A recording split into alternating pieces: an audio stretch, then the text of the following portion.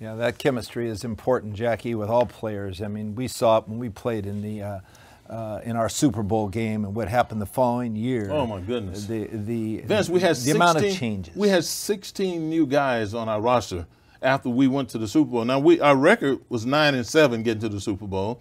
And the following year we were 11-5. We were 11-5. We had a better record, but we didn't have the team chemistry. We didn't have the guys who understood I have to step up in this moment to make this play in order for us to be successful. That leads me to another question, Jackie. And now when we look at the Rams' schedule this year, each year is a different year, a new outlook. But the Rams seem to be retooling in 2023. They've let all their starters pretty much go. 7 or 8 starters from last year's team are off the roster. Just on defense. Yes, and then on offense, it's a big question mark. I mean, how would you feel going into this season, and how do you get ready to play for 2023 when you think they're looking forward to 2024? Right. I mean, how would you feel? Well, there were some negative comments made by some of the fans, and they said, well, now, you've got Matthew Stafford, you've got Cooper Kupp, and you got Aaron Donald, and everybody else. And everybody else is basically what they said. Yeah. And that there's a lot to be said about that. I mean, I think special players need special players around them, special playmakers around them, so that they can complement one another. I was very disappointed and saddened to see Greg Gaines leave, because I thought and when he and Aaron Donald played in tandem, I thought they complemented each other beautifully. So he's no longer there, just one of those 8 former defensive starters that are no longer there with the Rams. But this is what I know, Vince. This is what I grew to understand in the 20 years that I played pro football. Playing pro football, the average career only going to last you around 3 years. You have to seize the opportunity. You have to make the most of the opportunity. There are going to be a lot of guys on the Ram roster who in their first-year contracts, just getting a taste of what the NFL is all about, looking to the future, and they are going to have to deliver. They are going to have to stand and deliver for themselves. That's what it's all about, Vince. You can't be looking around and saying who's next to me, who's not here anymore. You are here as a professional football player. Your job is to do your job at a top level to enhance your team's opportunity to win. And I think that's the thing that's going to drive the individuals who watch all this change at the Rams all going on all around them. They're going to put their nose to the grindstone and say to themselves, I don't want to be next. Yeah. Well, I don't want to be the next guy to send away from here because I'm not contributing. So I think that professional motivation is something that the Rams brass is banking on. They're banking on everybody wanting an opportunity and wanting the best out of that opportunity. So they're going to try to get the best guys in here so they can get that opportunity. Well, you see that happening, Jackie, throughout the league. I mean, teams are retooling their offense, their defense, and player personnel. Guys are moving around. But the other thing that we also see what's happened in the NFL is that not only would a player become a free agent, but a player sometimes would decide that, hey, I need to call it quits. When do you stop? You played 20 years in the league. I mean, it's unfathomable to think how long 20 years in the NFL is equivalent to in a regular job, but it's like 100 years. But I'm telling you, Jackie, when I was a kid growing up, one of the great defensive backs I saw play for the Green Bay Packers was a guy by the name of Herb Adderley. I remember. And Herb was quoted by Vince Lombardi as one of the best defensive backs he's ever coached. He said the best. The best. The best talent at that position that he's ever coached. And, through the family tree, his nephew, is Nasir Adderley. And he plays for the Chargers. Jackie started 44 out of 50 games in his first 4 years. Jackie's one of the standouts in the secondary. But he says he's putting himself first for once, and his health is above everything else. And he's calling it quits at age 25. What are your thoughts about that? Well, my thoughts are that the first thing that comes to my mind is puzzling, because I didn't see him out of the lineup. Yeah. And that first thing that comes to my mind is that there must be some grave injury that he has sustained that is progressively getting worse. Mm-hmm. Something very serious that the doctors is helping him to monitor that's getting worse and worse and worse the longer he plays. That's the way. If you play the game of pro football and you're in the National Football League, yeah, you want to get the compensation and everything, but you love it. You're playing it because you love it. And if this guy is saying that for one time in his life he's going to put himself and his health first, and we don't know anything about any injuries, that tells me that there's something going on. There's something maybe could be very grave, very serious going on, and he's been rolling in the dice perhaps for a number of years with this, Vince. And so with him having the presence of mind to realize this, then I think he's to be commended. I think he's to be commended for taking himself out of, because you know as well as I do, Vince, you didn't have to deal with it like I did.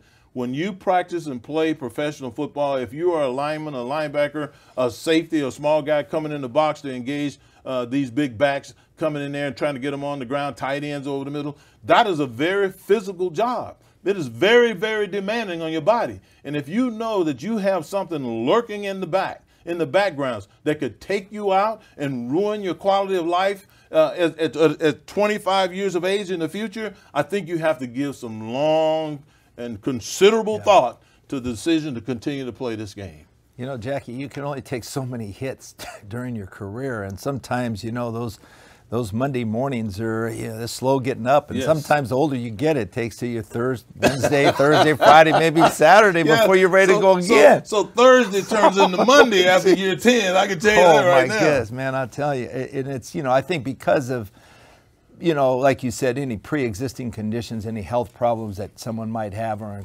incur, that maybe that's an incentive to say, hey, maybe this is time for me to step aside. But all the years that we've played, we've watched football, and we've seen some surprising early retirements from players, not only that played before us, but during the time we played. Any of those players, were you shocked at any of those players that actually retired too early?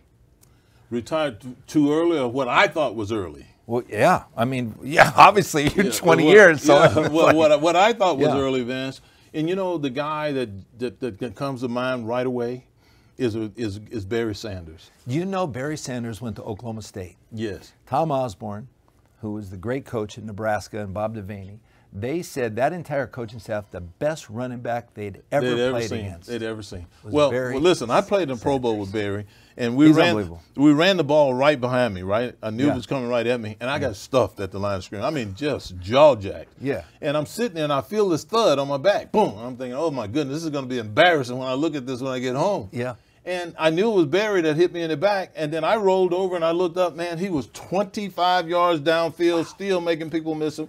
He was a dynamic guy. He could change direction on a dime. I never saw anybody as quick as him. Yeah. Never saw a human being change direction like this guy could.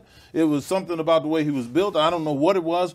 This guy was dynamic. And then for him to retire, and I think it was 31, Vince. Yes. And he had to. This is the interesting thing, Vince. He retired at 31, and he had to give a huge chunk, prorated portion of his signing bonus back to the Detroit Lions. And you know what? He wasn't hurt. He didn't have something that took him out of the game. He left the game on his terms. And that was, for me, early retirement for him was amazing, because I was looking forward to seeing just how long can this talented guy play. Isn't it great, though, to watch each and every year, even from the guys from Jim Brown to Gale Sayers to Walter Payton, now a guy like Barry Sanders, and now you look at guys today, Jackie, they have unique running styles. They have unique abilities to break to the open field and elude tacklers. I mean, Barry Sanders, like you said, he could stop on a dime and spin and turn and juke somebody out. Amazing. You could be sitting there just, what the world just happened? Just running right by you. And you want to look at it on film 2 or 3 times to make sure you saw it. But, Jackie, this game, you have to play with a desire to play. And you want to be hungry each and every year. And when you lose that hunger, you need to step aside. Barry Sanders knew it was time. Right. Earl Campbell was another one that left early. I think it happens more to running backs, Jackie, because they're not in for the long term. The hits that I've seen running backs take, from my perspective, back in the back, it's unbelievable, because they're running full stride, full steam, and someone else is running full steam, and the contact is. And usually the guys that are running into them are bigger than they are. A lot more than likely. And back in those days, Vince, guys were putting the hats were getting there before the bodies were, so they were nailing these backs. And I mean, you look at Todd Gurley. I mean, Todd Gurley was a big physical back, very effective back for the Rams for a long time. And the year that they went to that first Super Bowl when they lost to the Patriots, I mean, he just disappeared down the stretch. You remember that? Oh, yeah. And I happen to believe that there was something physically wrong with him, and Sean McVay was using him as a decoy in his offense at that particular time. Because if he had been healthy, there's no way he would have not given him football 17, 18 times, inserting him in there behind that offensive line. So I happen to believe that Todd Gurley, like many other backs that I played with, got beat up. Yeah, they take a lot of shots, Vince, and you just can't avoid it. The longevity maybe is 8 to 10 years. Some of the guys, Jim Brown, Earl Campbell, Terrell Davis, Barry Sanders, under Gale 10 years. Sayers. All those under guys 10 played years. under 10 years. But you know, the guy that surprised me a little bit, Jackie, stepping away from the game, was a great talent himself from Stanford, was Andrew Luck. You know, he retired from the Colts. Mm-hmm. Yeah, he had he had a lacerated kidney. He had some shoulder problems, and he also had an abdominal tear. But, you know, at age 29, he stepped aside, and that was one of the big surprises it was shocking. To me. Yeah, this really guy you felt like was just a year away from taking his team to the Super Bowl and winning it. And his mentality was one of the supreme mentalities, at least as he executed himself in front of the media, that I saw at that quarterback position over the term of my career. And when I heard that he was retiring, I'm thinking, okay, this has got to be about money. Yeah. This guy wants a raise of some sort. And when it never came up again and he stayed away from the game, on the heels of telling us about his injuries and his health and how that was a priority, then I was really shocked. And quite frankly, I was a little bit disappointed because he was really, really good. Jackie, we got to move on to a new subject. One of the topics we really like, and we got to use our Illustrator board for this, and it has to do with the new proposed rule changes in the NFL for 2023. I think there's something like 15 different rule changes that they're thinking about using. One of the impactful rule changes that most viewers will get a kick out of this one is, at the end of a game when a team's trailing, right, Jackie, they usually go for an onside kick, but there's an alternative play that they can use now. They would start on their own 20-yard line and have to go one play 20 yards. If they convert 20 yards or more, then they continue their drive and they hold on to the ball. So not only do they score the touchdown, they can get the ball back either by onside kick or start their own 20. Now, obviously, it's late in the game. It's a desperation move. Right. You know, it might add a little bit more color and excitement to the game. Yeah. But another rule, Jackie, that you are involved with, and you've seen personally what happens, is what we call a split flow block. And they're thinking about outlawing that play because of some of the injuries and the problems that it can occur. Absolutely. Let's go on the board and illustrate what you saw and why it's come to be and why it is so pressing at this point, the split flow block. Okay. Can you diagram that? Yes, I will, but I will say, you know, years ago, Vince, the illegal chop block was performed in a nationally televised game. And the fans were sitting there and they're saying, why was there a penalty call? All he did was peel back and hit the guy. But when they slowed down the film and they looked at it, what we saw was one of the most grotesque injuries that could probably ever occur in a football game. This young man had an offensive lineman to vacate him, to come around and to chop him below the waist, and his ankle totally came out of place. And you could clearly see it. And if you were sitting at home and you watched that, you would think, how could they let that happen? Well, they outlawed that rule and they made it a vicious, they termed it a vicious violation of the rule if you did that. And you can get fined upwards of $15,000 to $20,000 if you did it. And they took it a step further with the split flow chop block. And that's the one we'll take a look at right now. Okay, let's take a look at it. And I think the split flow chop block is basically the same thing. It's just a derivative. It came from the illegal chop block that we first saw. So Vince, pull that up, please. Okay, there's your pin right there. Okay. Let's swipe it. Okay. Did we swipe it the right way, Jackie? I think we swiped it the wrong way. Okay, Vince. hold on. Let's see. We're going to swipe it this way. Okay, right, there we go. So that's a good place to start. All right. You see, this right here. This right here was the original. It happened on a Monday night, nationally televised game. This offensive tackle for the Denver Broncos, he chipped the inside shoulder of this defensive end. He chipped that defensive end on an inside shoulder, and the defensive end came screaming off the backside just like he normally would do. But this tackle, who made him feel like he was forgetting him, He peeled back on him just like that, and boom. And he got him right below the knee. One of the most devastating injuries that I've ever seen. And so after that occurred, that illegal chop block rule was instituted. No longer is that eligible in the National Football League. So the National Football League Players Association has one responsibility, and that is to look out for the interests of its constituents, all the current players. And so what they found is that from this, there's another block, the split flow chop block, that has to be disallowed and penalized and discouraged totally before they end up with another grotesque injury. And then you can slide that over. No, you slide it the same way. All right, very good. It's already drawn up. Now, the split flow chop block emanates or starts from the original plan, which is, thank you, Vinny. How do you erase that? I'll get it, Vinny. All right, there you go. Thank you. There we go. There we go. Just erase that. Okay.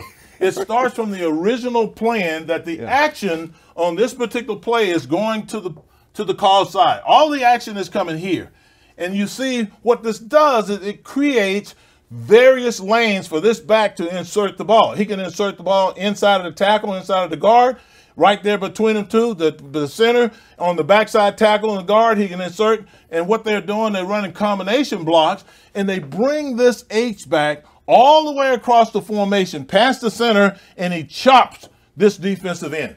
That is so that's the split flow block. That's a split flow. That's one of the ways crossing the center. That's one of the ways it manifests itself. You have to cross the center with that chop blocker right there, and he comes over. This guy's not expecting it. He's reading the offensive tackle, and then all of a sudden, boom, there's a 245-pound guy on his inside knee, and it is very dangerous. So, now, Jackie, where do you have the quarterback here? Is in the gun? It really doesn't matter. It doesn't matter. It's just back. Okay. Let's just go to the next one, Vince. Put the next one. Okay, let's close this off. Yeah, close that off. Put the next one up. There and we here's go. another way that this block has worked. Same rules apply. You're running the inside zone here.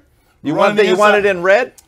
That's okay. I can put it in red. Thank you, Vinny. Okay, how's that? You're running the inside zone here. You're running the inside zone there. Boom, stretching there, and that gives this back an opportunity to insert this ball anywhere in here. Okay, on the backside, they run the combination climbing, and they bring this guy here all the way to the center and then back, and that's where that illegal chop block occurs. And once again, that defensive end is not anticipating that. What he is reading is this guy running a scoop or an underblock, and he's going to close as hard as he can, and usually with his outside hand free, which means that his leg, his inside leg, is sitting right there and vulnerable for this guy to chop it. It's a rule that had to be instituted. They couldn't let this go on because it jeopardizes the health of some of the best pure pass rushers in the National Football League. In fact, I happen to believe that this particular run is set up by many offensive coordinators to ding the great pass rushers on the backside, the great pass rushers that are coming off the edge. So that's one rule. Though it's a proposal right now, I really think it's going to stick, Vince, and we won't be seeing any more of these. And one of the players this year that was affected by this play was T.J. Watt for Pittsburgh, and he was playing an outside position. Absolutely. Hawkinson from Detroit was running this play, and he was trying to cover the C gap, Jackie, right. and he wasn't expecting a guy to come low and hit him. And he was injured, put him out for a couple games. And so this I think guy that's right here is one of the best pass rushers in all of pro football. So there's no doubt in my mind that to a certain degree, you want to make this guy have to play so many different types of blocks to neutralize him as a pure pass rusher. And this is one of those blocks. It just so happens that it's a dangerous block. And I think it took both sides for 2 weeks or so. Didn't it, Vince? Yes. All right, yes, very it good. did. Very okay, good. so now let me show you something here, Jackie. I'll diagram something up where I think this play, this kind of motion play and this threat of a block will stay in the offensive game plan for most teams. Now you look at this play here and you see we're in a shotgun formation. Anytime we have a play action pass, we usually have a terminology where you have 3 digits. So 100, 200, 300, or 400.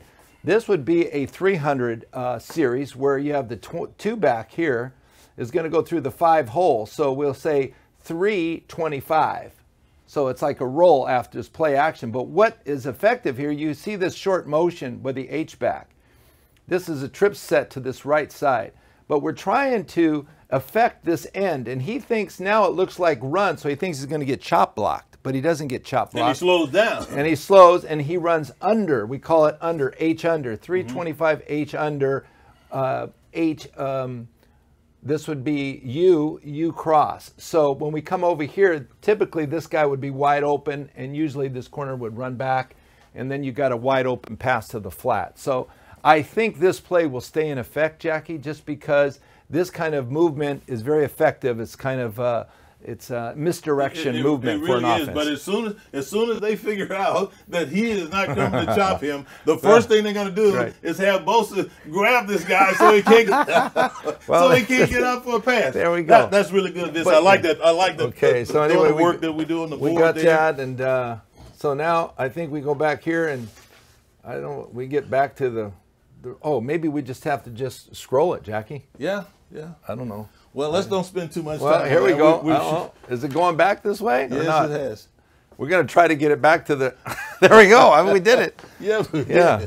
So well, Vince, that's always fun. I think that every year this time, and this rule was proposed. The change of this rule was proposed by coaches who see it adversely affecting their defensive personnel, both schematically and the individual's health. So there are lots of proposals right now. We don't know which ones are going to be ruled illegal. We will find that out after the meetings and everything. But I think that one is the one that we can anticipate being changed because it jeopardizes the health of the players. The other one that I think we can anticipate somewhat is the one that you mentioned, Vince, where at the desperation at the end of the game where you're trying to win the game, you get the ball back, you get to take that 20-yard shot and everything. If you convert, you get the all of that. I think those two rules are two that we can almost bank on as changes in the National Football League. By the way, that rule, that second one, is already implemented in the XFL. So if you're watching XFL football and you'll see this at the end of the game where a team is trailing, and you'll see them go for it on fourth down. And if they convert that 20 yards, get that 20 yards and score, now you'll see the total change in the game and its outcome.